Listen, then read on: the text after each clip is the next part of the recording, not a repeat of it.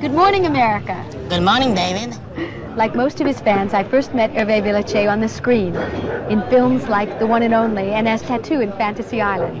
When I came to meet him, I became acquainted with his hangouts like this cafe in Venice, California, his many talents and hobbies, and his special outlook on life. I painted since I'm 6 years old, and until I was 23, I didn't stop painting. And how'd you turn to acting? How'd that happen? I just answered an ad in a Village Voice, that's a newspaper in New York, and they wanted somebody small to be in a play, so I went. Are the rest of your family all normal size? What do you call normal size? To me, I don't know. Yeah, they're all regular size. And I was the only kid to be small in the family. And my father used to be a doctor. He used to be a surgeon. And, you know, it didn't make any difference to him or to my mother. They just treat me like everybody. Herve, what don't the rest of us understand about life for a man your size? What's different for you? I just don't like pity. But it's nothing different. What's different is the attitude of people toward me. They're the one who reminds me that I'm small by the way they act with me. You know, in the street, when I go to a place, public place or whatsoever. When I have people who come to me and I don't know them and they ask me personal questions like my sex life, how you do it, how you do this. Well, that's not their business, because even if you were a regular size, you will not ask a question like that. I know that you've recently gotten a divorce. How did that change your ideas about women and about love? We didn't divorce our heart at all. She loves me and I love her still. She's got a boyfriend in France. I got my girlfriend here. We will always love each other. It's not going to be a break. Where did you get this philosophy of life, this easygoing? Well, I think by being in the street so long. You know, I'm a street boy. I'm a country boy too. And what is Tattoo's fantasy? What is Herve's fantasy? Please, people, open your eyes and reach each other.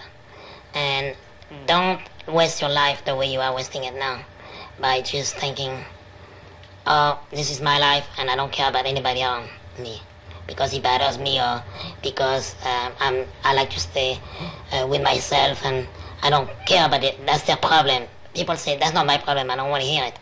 But I don't want to hear that. I want to hear them say, oh, you got a problem, let me help you if I can. Herve, when are you happiest?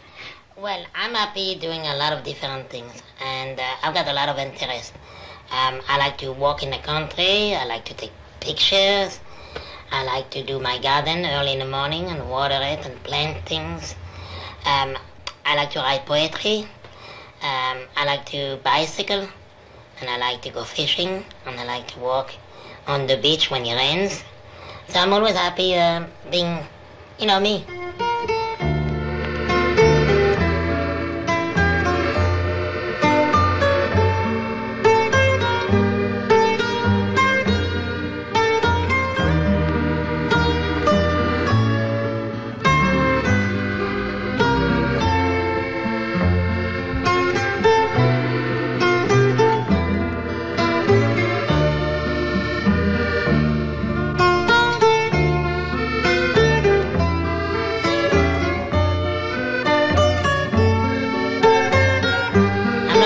But I like to put my philosophy out, and my philosophy is to help other people and to open your eyes and forget about yourself a little bit. You know, people have a tendency to live their life only for themselves, and I don't like that too much. I like to make jokes about my size. I've got a lot of t-shirts, and I've got one who says grow, and I've got another one who says bionic midget. I like to do crazy things like that.